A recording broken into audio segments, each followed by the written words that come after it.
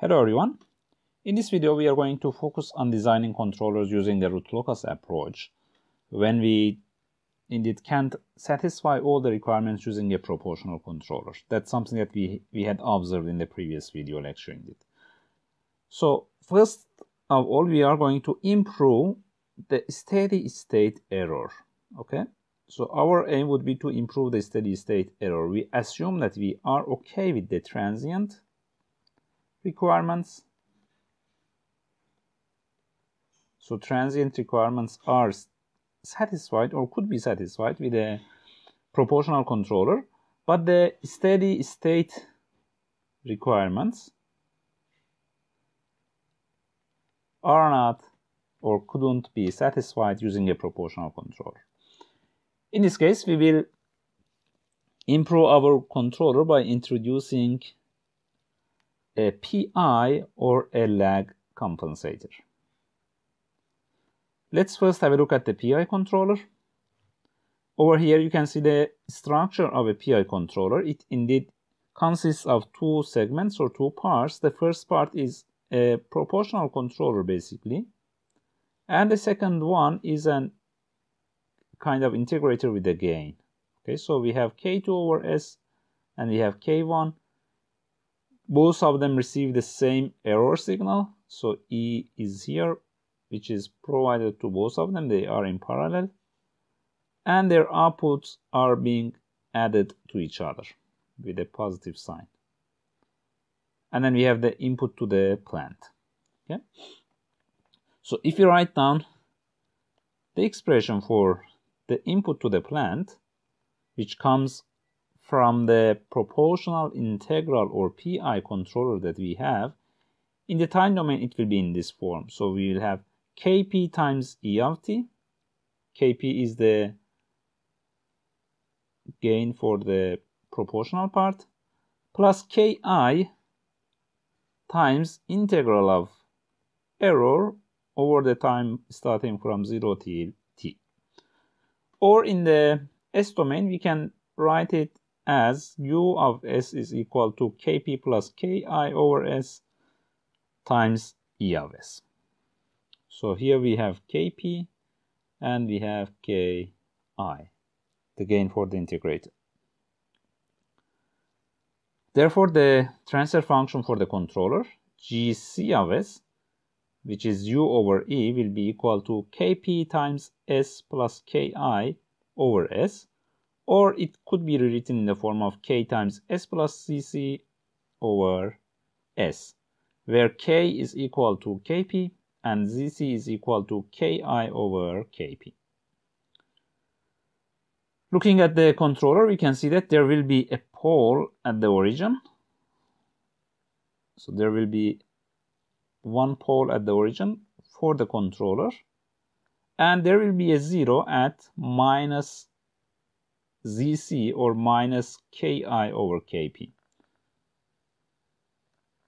Minus Ki over Kp.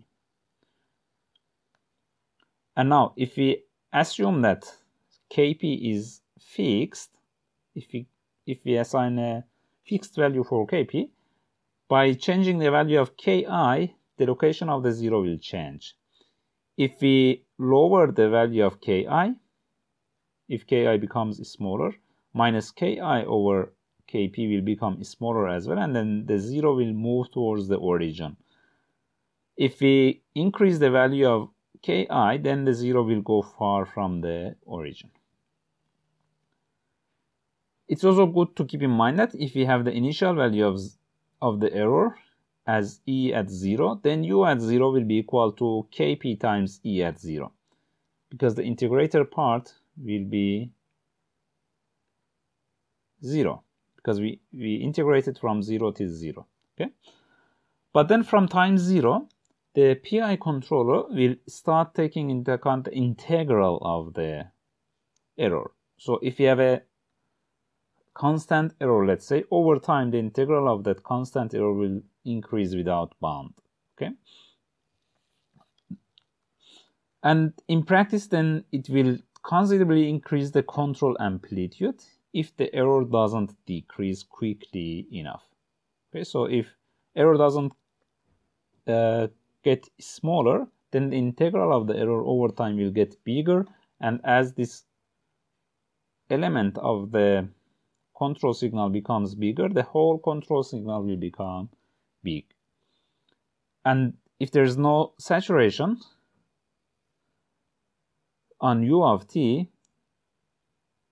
in the ideal case indeed, of course in the practice there is saturation, and this control signal cannot increase without bound.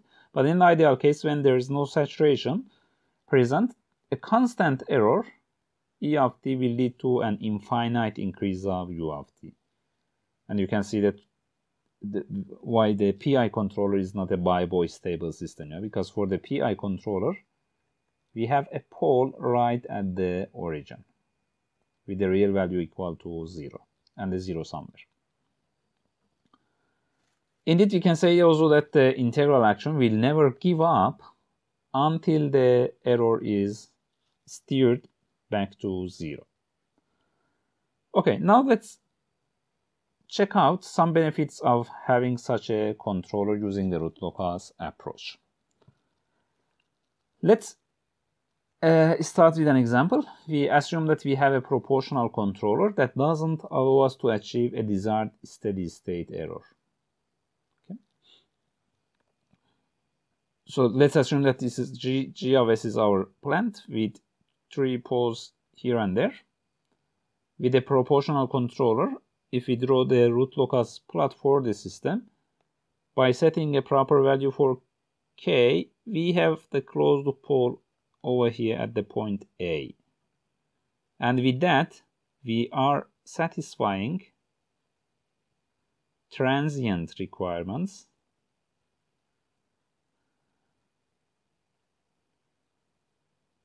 but not the steady state requirements. So we need to improve the steady state requirements.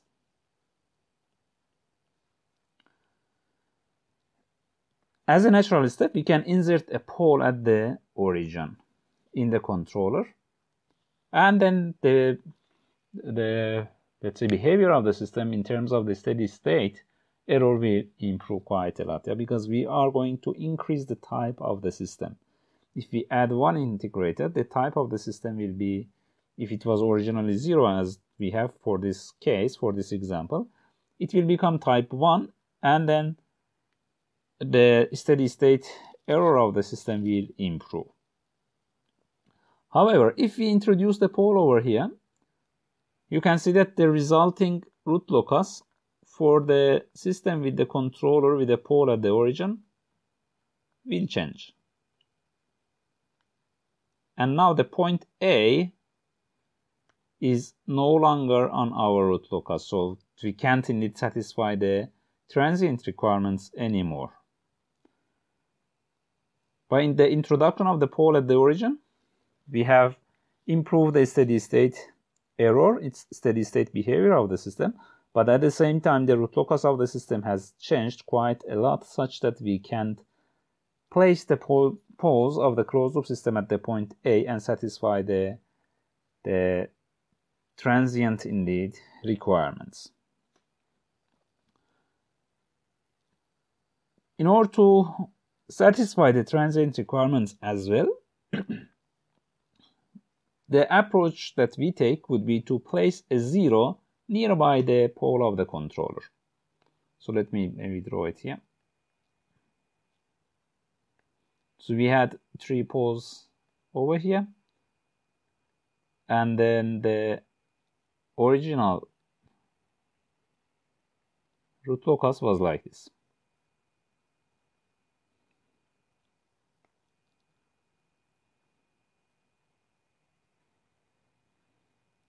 And now when we want to introduce the pole over here, in order to keep the Root-Locus of the system kind of unchanged, we are going to introduce a 0 nearby, because if we do so, the Root-Locus will remain almost the same, especially regarding the point, the test point that we had as point A, and I assume that it was over here.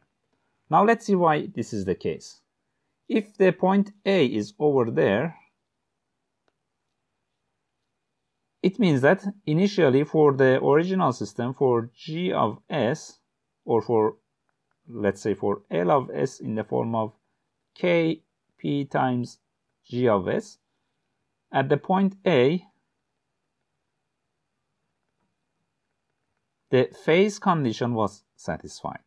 Phase of n over d was equal to 2h plus 1 times pi, assuming that we are working on the positive locus. And phase of n over d was equal to, we have no zeros, therefore we had minus phase of d equal to 2h plus 1 times pi. And for that we could say that we had, if we had these three poles, from each one of them we had theta 1, theta 2, and theta 3. So minus theta 1 plus theta 2 plus theta 3 is equal to 2h plus 1 times pi at the test point A. This is what we had for the original system. Now with the introduction of the pole and zero of the controller, L of s will look like as k times s plus zc over s times g of s.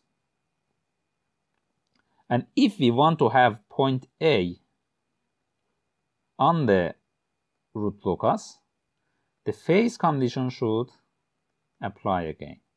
Phase of n over d should be equal to 2h plus 1 times pi. Now, for the new system, phase of n over d will include two new angles. I call this theta c and this one phi c. Phase of n will be equal to phi c minus, we will have theta 1 plus theta 2 plus theta 3 plus theta c equal to 2h plus 1 times pi. And then I can rewrite this in this form: phi c minus theta c minus theta 1 plus theta 2 plus theta 3 is equal to 2h plus 1 times pi. And if we compare these two with each other, indeed, the equations that we have over here, and if we want to have point A on the root locus, we would need to have phi c minus theta c being equal to 0. This is the ideal case, but which would never happen, because in that case phi c will be equal to theta c, and then we will have pole and 0 at the origin both. Pole and 0 at the same place. But we don't want to do that, yeah? Otherwise the pole and 0 will cancel each other in the best case scenario, if the system doesn't indeed. Let's say if we place the pole right on the 0, their effect, at least in terms of the calculations, in terms of the theory, will be cancelled out. So that's something that we don't want, but we can, on the other hand, make this phi c minus theta c quite small. If we can make it a quite small value, then the point A, if the point A doesn't belong to our locus, some point nearby, like B or C, will belong to our root locus, and with that we might still be able to satisfy the transient requirements. So our aim in designing the PI controller would be to make this phi c minus theta c as small as possible, and that means that our zc, the place in which we place the pole, and it was equal to minus ki over kp, should be quite small. This should be close to the origin. Close to the origin. So if we place the 0 of the controller closer to the origin, then the root locus that we end up with will be similar to the original case. And then the transient requirements could be indeed satisfied. So that's something that we have just discussed already here. I guess for this video that's all. We will go through the example in the next video. I don't want to make this video, let's say, quite long. So to summarize, with the PI controller, we have the following properties. First of all, PI could be written in the form of K times S plus ZC over S, which has one pole at the origin and a 0 on the left half plane. The second note would be that with PI, type of system increases. And as the type of the system increases, its behavior in terms of the steady state error will be improved as well. The next thing is that to keep the Root-Locus similar to the original one, and therefore satisfy the transient requirements, 0 of the PI should be placed close to the origin.